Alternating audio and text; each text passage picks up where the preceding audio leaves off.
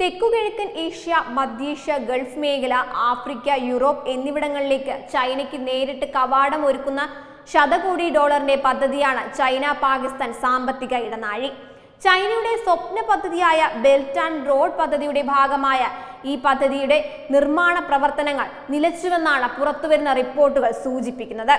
പദ്ധതിയുടെ തുടർ പ്രവർത്തനങ്ങൾ നിലച്ചുപോയെന്ന് സംശയം പ്രകടിപ്പിച്ച് പാക് മാധ്യമങ്ങളും രംഗത്ത് വന്നിട്ടുണ്ട്. ദ ന്യൂസ് ഇന്റർനാഷണലാണ് ചൈന പാകിസ്ഥാൻ സാമ്പത്തിക ഇടനാഴിയുടെ ഭാവിയിൽ സംശയം പ്രകടിപ്പിച്ച് രംഗത്തുള്ളത്.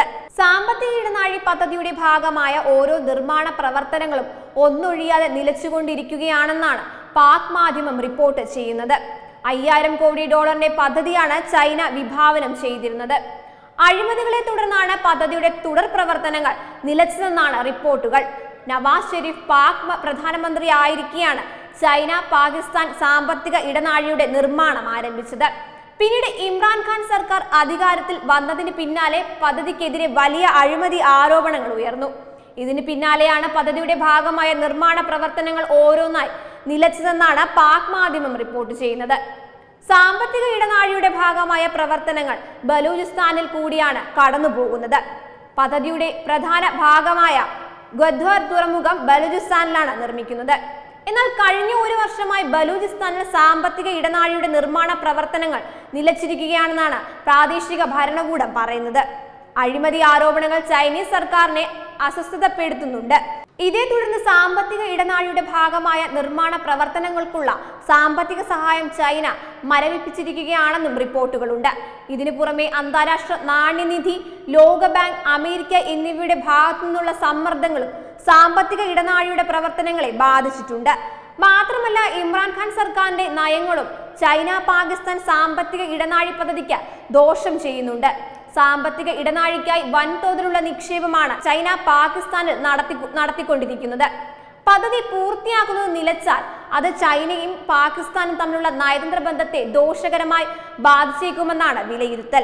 പാകിസ്ഥാനുമായുള്ള സൗഹൃദത്തെ ഹിമാലയം പോലും ഉയരമുള്ളതും കടൽ പോലെ ആഴമുള്ളതും എന്നാണ് ചൈന വിശേഷിപ്പിക്കുന്നത്.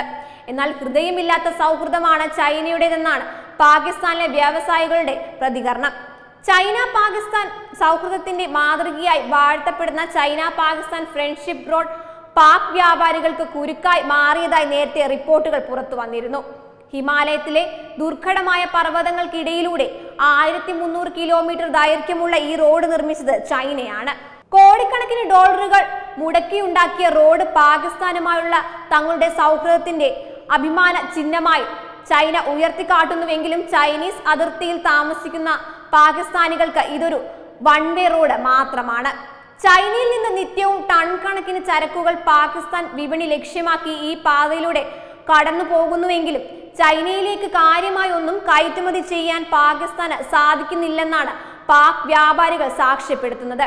2013 ചൈനയുടെ വൺ ബെൽറ്റ് വൺ റോഡ് പദ്ധതിയുടെ ഭാഗമായാണ് $46 ബില്യൺ ചെലവിട്ട് പർവ്വത നിരകൾക്കിടയിലൂടെ ഒരു വ്യാവസായിക പാത നിർമ്മിക്കാൻ ചൈനയും പാകിസ്ഥാനും കരാറിൽ ഒപ്പിടുന്നത്.